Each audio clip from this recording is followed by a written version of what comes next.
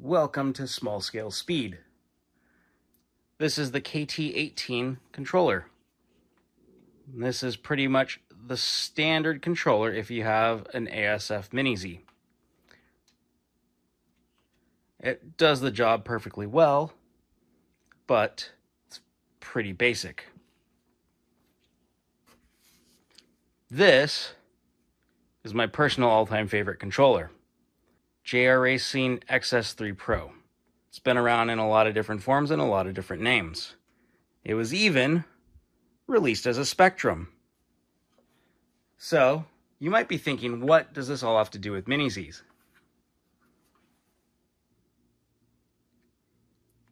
This is also my favorite controller.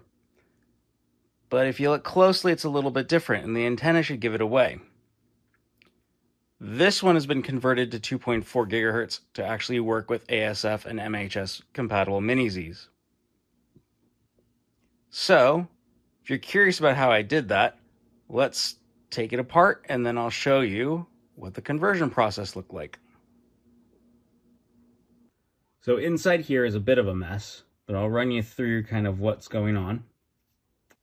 This is the Dasmikro DSK-124.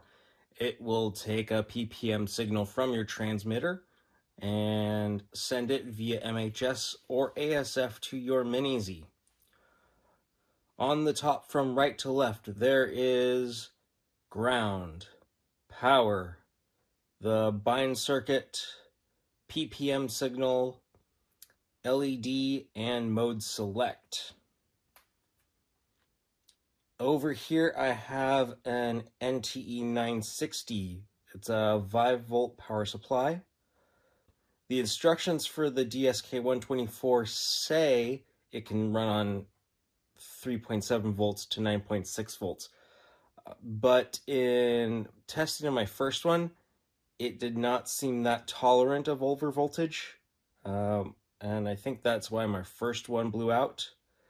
So to play it safe, I'm running this 5-volt power supply to give it a constant voltage source.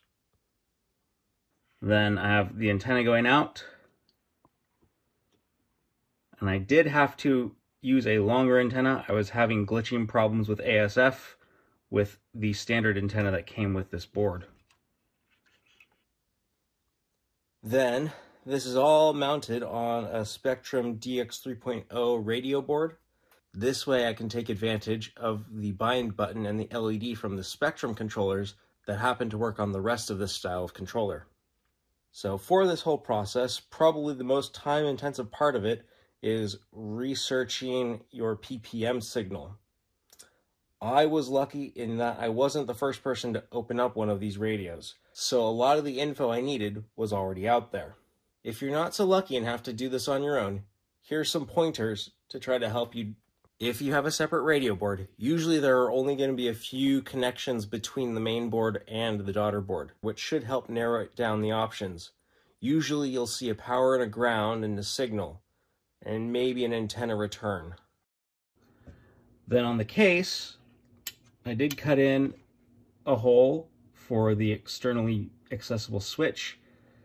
This is just a simple 2-stage switch, so this way I can either select MHS on or MHS off.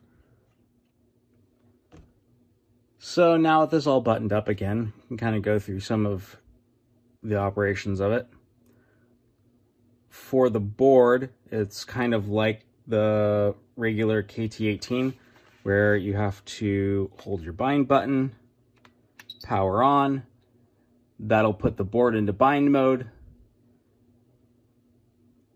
Just like with a normal Mini-Z, you want to put your Mini-Z in bind mode first, and then you bind your controller.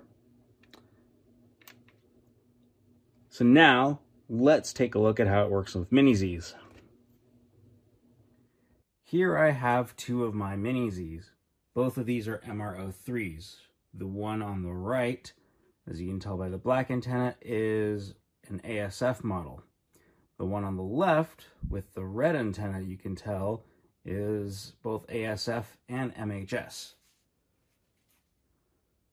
So on my controller, I have my frequency selection up for ASF Go ahead and turn it on. And then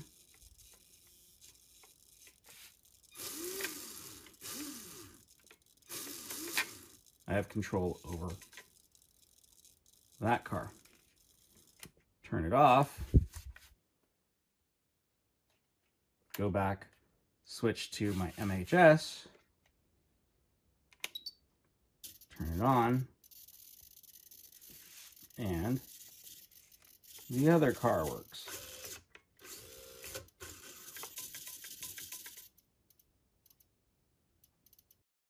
So hopefully that gives you a good idea on what's involved in converting an older radio to work with an MHS or an ASF Mini-Z.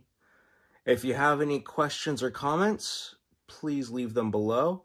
If you need any help finding a PPM signal, please feel free. I'd love to help out in projects like this. As always, thank you again for watching. If you haven't already, please like and subscribe. This is Small Scale Speed.